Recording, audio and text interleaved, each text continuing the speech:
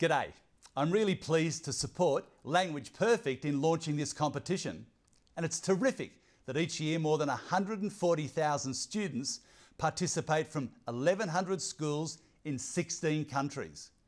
Learning a language is not only fun and rewarding, it also provides a head start in a career or further education after leaving school.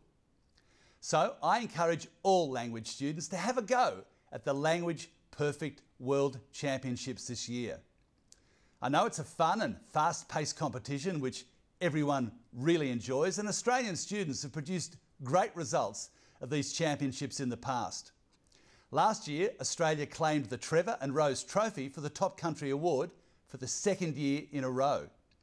And the students from Benoa State High School received the Craig and Shane Smith Brothers Trophy Top School Award, also for the second year in a row. Garrett High School placed second overall, another tremendous result. I'm especially pleased to support the Language Perfect Championships this year because language education is a big part of our plans to grasp the opportunities in what the Prime Minister called the Asian century. This means a much greater emphasis on learning Asian languages in our schools, though of course we will continue to support the community and other languages that make up our very diverse culture.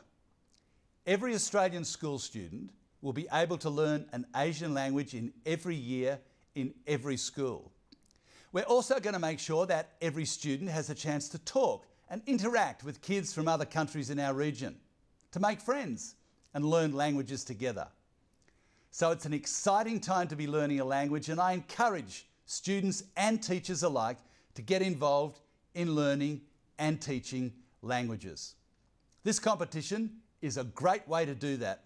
And of course, I'm looking forward to more terrific results for Australian schools. But beyond that, this is just a really good way to boost the learning of languages in Australia and elsewhere.